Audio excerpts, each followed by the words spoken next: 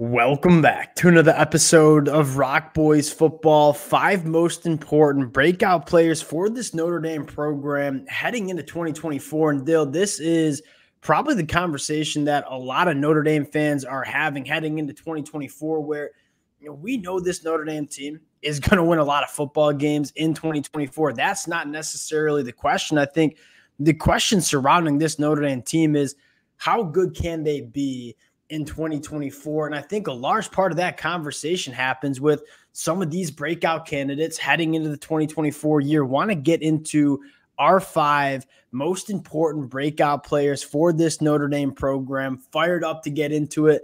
Before we do, and as always, just want to say thank you to you guys. And it's been a blast taking deep dives from multiple different angles of this Notre Dame program during the offseason. The amount of support you guys continue to show truly does mean a lot. If y'all do enjoy the content, consider subscribing to the channel. Much more importantly, for the Notre Dame fans, this roster is just full of breakout candidates. We're probably not going to talk about all of the breakout candidates that this Notre Dame team has. Let us know in the comment section some players that we might be sleeping on. We learn a ton from you guys in the comment section. We'll chop it up down there. And Dill, without further ado, let's get into it. And one of the more contested topics around this Notre Dame team the last couple of years has been the wide receiver play. And I think there's some truth to both sides. I think obviously the quarterback play has not been good enough for Notre Dame, but I don't think a lot of Notre Dame fans would push back and say the wide receiver room needs to be a little bit better last year. You go back to 2023, take a look at the 2 leading pass catchers for Notre Dame. It was tight end Mitchell Evans, who is one of, if not the best tight end in the country heading into 2024, but also Chris Tyree, who is a former running back that transitioned to wide receiver. At least in my mind, that kind of paints the picture that you want a little bit more juice from the wide receivers in this Notre Dame offense. I think Marcus Freeman certainly agreed with that. He goes out and gets wide receiver Chris Mitchell from FIU. Now, we're immediately kind of just bending the rules of breakout candidates because Chris Mitchell has broken out at the collegiate level. I think the question is, can Chris Mitchell break out for this Notre Dame program at the highest level of college football in 2024? And if he indeed does, that makes this Notre Dame team extremely dangerous in the 2024 year. And I think the thing you really look at with Mitchell is having a bit more versatility than maybe some of the Notre Dame wideouts you've seen. Yeah. You've seen some of those bigger wideouts who maybe don't move quite as well. You maybe have too many guys who work out of the slot or are more specific to certain skill sets, which, again, you need, and those guys are valuable. Like, I'd kind of put Jordan Faison in that camp, but very valuable for what he does. But Chris Mitchell, you kind of look, his ability to operate after the catch, his ability to get downfield, I think they need more of that type of guy because you kind of look at what Mike Denbrock's going to want to do and what he was able to do at LSU when they had a stable of that type of guy where they could, again, hit the ball or make plays down the field, run really good routes, run after the catch. He was able to do a lot, spread that offense out, and be really effective. I think Notre Dame wants to do that. I think that's why Mike Denbrock's coming in, and I think they need the wide receivers to kind of play up to that. What fires me up about Chris Mitchell is kind of what you were saying. Like, there are so many different ways that you can get Chris Mitchell involved in this Notre Dame offense. One, he is, for lack of better terms, just a dog after the catch. I mean, the short area quicks, the ability to make people miss in space. This is a guy that just get the football in his hands and let good things happen. How many times did we say that about Notre Dame wide receivers over the last couple of years? It wasn't that often. But I think secondly, you look at Chris Mitchell working vertically down the field, was targeted 31 times, 20-plus yards down the field last year. Dill, 45% completion percentage when targeted 20-plus yards. This is a guy that can win vertically down the field as well. So many different ways that you can get him involved in this offense. I think you're legitimately looking at a true wide receiver 1 for Notre Dame. And again, how many times have we said that about Notre Dame wide receivers heading into a college football season? I think you can say that with Chris Mitchell. And kind of what excites you is this wide receiver room is just full of breakout candidates, right? Jaden Greathouse going into year 2, kind of one of my guys heading into 2024. You mentioned Jordan Faison. You have kind of some young true freshmen who are also really talented. Bo Collins. I'm kind of fired up about what this Notre Dame wide receiver room can be with Mike Denbrock coming in, with a better quarterback, at least in my mind, with Riley Leonard. This Notre Dame passing attack has the chance to really be special. And if it is special, I mean, this Notre Dame team, extremely dangerous. In a whole new stratosphere, because it's for a while they've grinded you out, played really good defense, have been able to run the ball, but they haven't had a real explosive offense in a while, it seems like. Number 2 breakout candidate, and a very, very important one at that, left tackle Charles Jagasaw. I love this kid coming out of high school. He's got a wrestling background. He's a massive frame who's a fluid athlete. Obviously, you guys know who've been listening for a while. I love my wrestlers on the offensive line. And I think a lot of people from the outside looking in, quote unquote, casual Notre Dame fans who aren't necessarily that familiar with this Notre Dame roster might say, oh yeah, we're concerned about the offensive tackle spot heading into 2024. On paper, you lose 2 NFL guys, Joe Alt being the best tackle we saw in the country in 2023. I think a lot of Notre Dame fans who know this roster are kind of sitting there and saying, we got the chance to be really, really good at the offensive tackle position. And if that is the case in 2024, you're looking at a truly one of the better tackles in the country in Charles Jagasaw, who certainly has all the traits to be that guy for Notre Dame in 2024. And you said it, and that's why he's going to get the attention, and he deserves it. I mean, he does have that like day one, round one, overall number 1 kind of body, that frame, that athleticism. I kind of watched that spring game, and I think people aren't talking enough about Emil Wagner. I think he looked awesome in that spring game, has the size, the strength. I think to play really, really good at that right tackle spot. So, again, you talk about Jagasaw, and he deserves it for sure, because he is kind of the promise, if you will. If they're going to be really good, I think he's going to be the guy to make it really good. But I think Wagner can play. I think my bigger question, frankly, comes much more in that interior and who's going to be the guys out of that group. They're returning a fair amount of them, but they need to play better than that. Yeah, you look at, I mean, if the wide receiver room comes together and then the offensive line comes together, we don't have question marks about Riley Leonard. Just got to have him stay healthy. We don't have question marks about that running back room. That's how this Notre Dame team kind of reaches their potential in the 2024 year. Going to the defensive side of the football, Dill, let's talk. I think this is the first time we included a true freshman in this segment.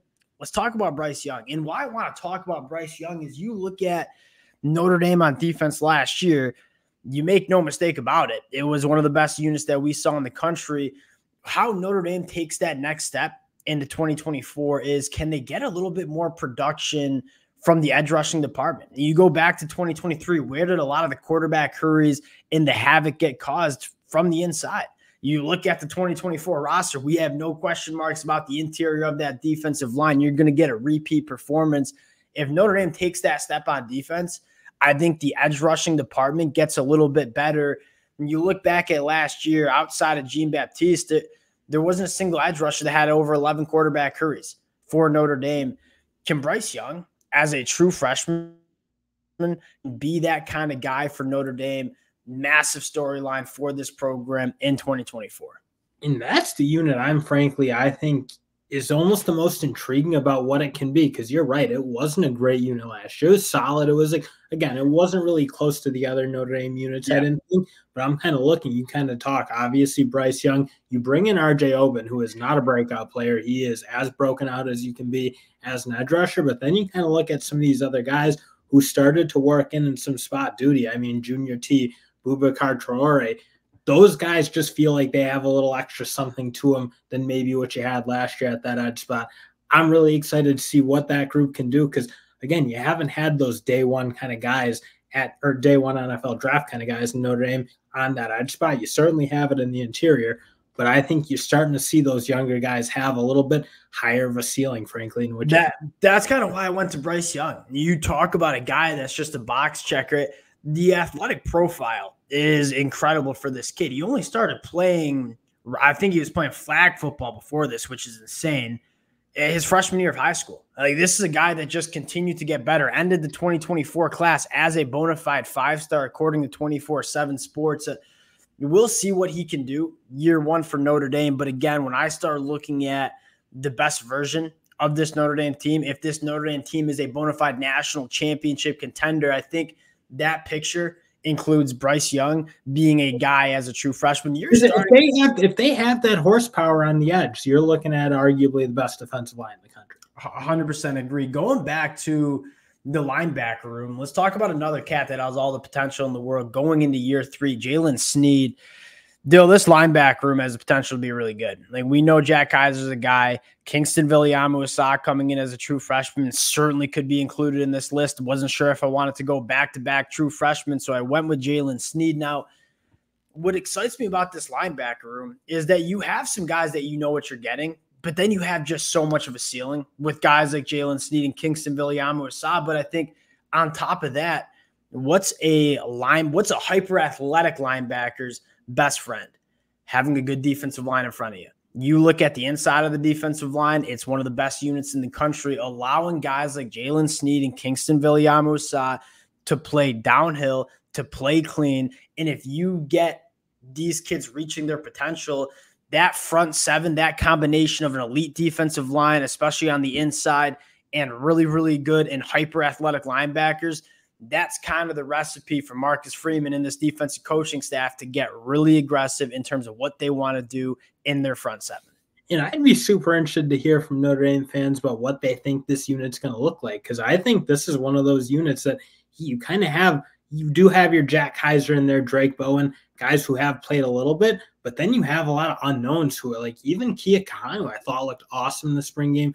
You got guys like Osbury who might be really good too. So you have a kind of a stable of guys who, again, have different skill sets, do different things. And I'm really wondering, or kind of interested to see, and maybe even hear what Notre Dame fans think this rotation is going to look like and how many are going to get meaningful reps. At least in my mind, it's exactly how you want a position room to look like. You got your high floor with guys like Jack Kaiser, but you got your high ceiling with guys like Kingston and Jalen Sneed. And that's exactly how you want a position room to look like heading into 2024. But again, answering that question of, what's the best version of this Notre Dame defense, it probably has something to do with Jalen Sneed and Kingston Viliamu-Asa being absolute dudes in this Notre Dame defense. Going to our last player, let's go to the cornerback room and we ain't got no question marks about Benjamin Morrison.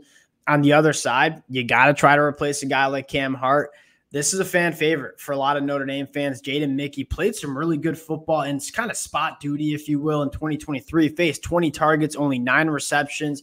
Started the Oregon State game in the bowl game. I know a lot of Notre Dame fans are fired up about this one. If you get a legit cornerback too, combine that with Benjamin Morrison on the other side in the safety room that it's going to be at.